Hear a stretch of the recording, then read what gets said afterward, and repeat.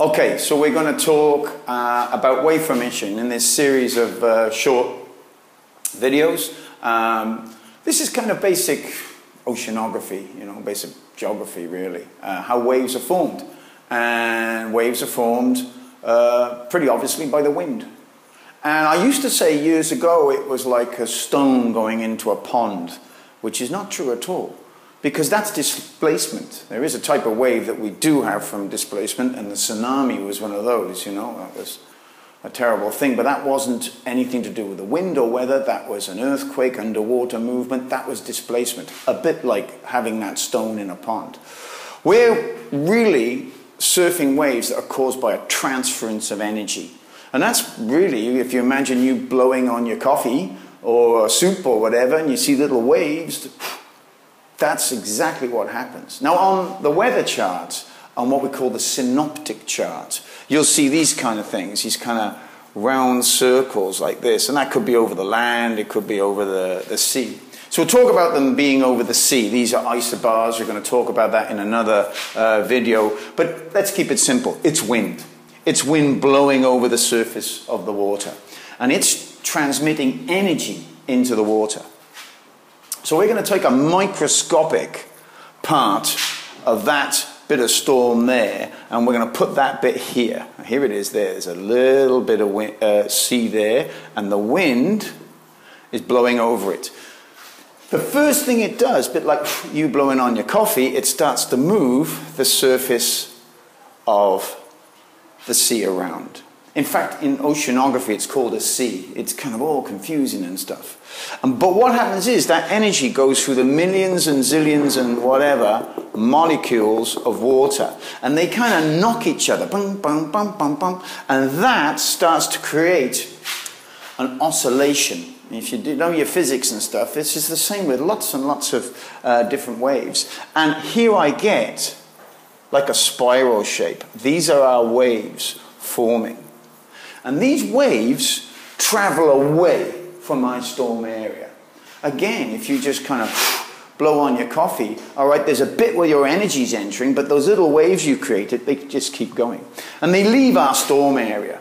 So I'm going to show you what happens when they leave our storm area. They start to travel in bumps. One wave, then another wave, and then we might have a period of no waves. Now we call this a set of waves. Now I'm going to draw a set of waves here. Here's our storm area. Our wind was blowing there, la la la la la la, round from there. There's our waves forming, and they leave in a pattern. Now you can call this a wave train. In fact, here's our energy coil traveling away. In fact, people think they just travel like a train, carriage. They don't. They actually pass over each other. It's really complex what's going on. And they'll have like a pulse. You've got a time of waves, it's called a set of waves, and a time of no waves. Even when you get those really stormy days where the wind is right next to the land and you've got kind of messy kind of waves going on, there is a pattern. But this, what I'm showing you now, is what we actually call groundswell. Groundswell, the wave is traveling long distances. And the waves could travel in 2s, could travel in 10s, could travel in 5s. Depends on what's happening in that storm area, on the frequency and the pattern. Now later on, we'll be talking about wave period, how you kind of use the synoptic chart to predict waves.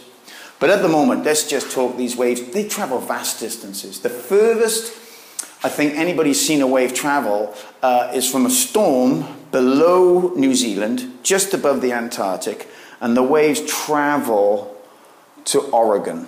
Now that's most of the world. I mean, even in California, you have these New Zealand swells, massive distances. The waves that hit Hawaii in the winter, they'll travel from an area called the Aleutian Ocean, between Russia and Alaska. They'll come down, they hit the Hawaiian Islands, but they don't stop. They're detectable in the Southern Oceans, in the Antarctic. So, it's vast distances they travel. They will lose energy. In our school in Sri Lanka, we have Indian Ocean swells, southern Indian Ocean, and they may be hitting some parts of Indonesia quite strongly. By the time they get up to Sri Lanka or in the Maldives, they're a little bit less powerful. So they can lose power over distance, but they keep traveling. You can get an opposite wind will knock these out. Now this happens here. This is a particularly strange thing in the Canaries. We get something called a sirocco, a desert wind, kalima, sirocco. And it's so powerful. Coming off the Sahara, it can take a decent, like 4-foot, shoulder-high, what kind of day, and blow against it and nearly flatten it out. It'll almost like take the wave down and flatten it out. Okay. Waves travel vast distances, and eventually they're going to meet the land.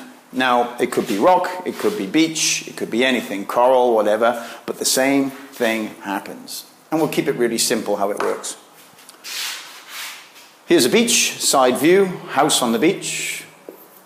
Here's the water, the beach sinking away there, it could be rocks, whatever. Here's a wave, and another wave, and another wave, and on and on. Now these two waves here are kind of free. There's their energy coil, and they're traveling along towards the beach. But this one here, it started to feel the bottom of the rocks or the sand or whatever. So the bottom part kind of slows down. It's friction. It's actually called shoaling in oceanography. The bottom part slows down. The top part doesn't know that's happening, and it falls forward. That's why a wave breaks.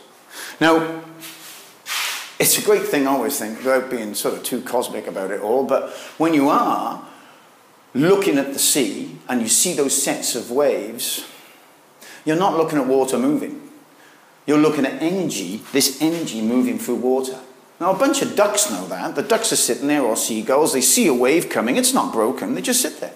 They know they're not going to go anywhere. They go up and go down. Now, if that wave started to break and become white water, they go, oh, that's water moving. They fly away. So next time you go to a beach and you see the surf, think, well, the lines of energy, I can see those. The white water is water moving, but 75% of the white water is air. So in fact, when you see that beach with all those waves, only 25% of what you're looking at is water moving. It's an amazing thought, isn't it? You know? And we ride across lines of energy. Now, we've got a couple of waves that we're going to talk about in surfing. I mean, there's many waves names in oceanography. The Hawaiians, bless them, they had 16, or still have 16 different ways you could describe a way a wave breaks. But we're going to look at two main ones. First one, let's have a look at it. Here's our wave. It's coming in that direction. Here's our energy. And the beach is kind of flat. Yeah? And this wave, it topples downwards. It kind of, what we say, spills. Now there's two reasons why this may happen. Firstly, a very flat beach. The beach is pretty flat, but also, really importantly, what we call an onshore wind. Now, an onshore wind is a wind from the sea onto the shore. It pushes the back of the wave down. It crumbles. It's what we call a spilling wave, okay? Now, you can get cross-shore as well. We'll talk about that wind another time. But onshore, we're going to talk about at the moment. Onshore, flat beach, spilling wave. Okay. What's the opposite of this? Here it is. Our plunging wave. Now our energy in this is really radically being thrown over, and the bottom or the sand or the rocks is much, much steeper. So it feels that bottom and it throws itself forwards. And the other thing that will really, really affect and cause what we call a plunging wave is an offshore wind. Onshore with this one, offshore. It holds the wave up. I remember in an American magazine they said manicures the wave. Well, it kind of does. It just makes it perfect, holds it up. But strange enough, when we're learning, this is the better wave. You know, intermediate, first turns and stuff, this one's really hard to learn on. This is what we aspire to. This is where we want to be in a couple of years' time, flying through the barrel. Yeah, great. But when we're learning, we look far more for the easier, for the rolling wave, okay? You can have places where you've got a reef break and it's still on shore. But there's so much sort of like violence in the way the bottom of the energy meets the reef that it'll still create a bit of a tube even on an onshore day, okay? But the normal one will be the offshore wind. Now, next time you go to the beach, look at the day and go, oh, is this a plunging kind of day? Is it like a spilling wave? What's easiest? Start to look and get used to that wave pattern. Have a look at those lines of energy. See how they move and the water stays still, okay? Nice way to think about it. Think of a carpet. Somebody's holding the carpet and they shake the carpet. Now a wave goes through the carpet, but the carpet's still in their hands. So, you know, that's a nice kind of analogy of how energy moves through water. Created by wind, okay? Have a look at it next time you're at the beach.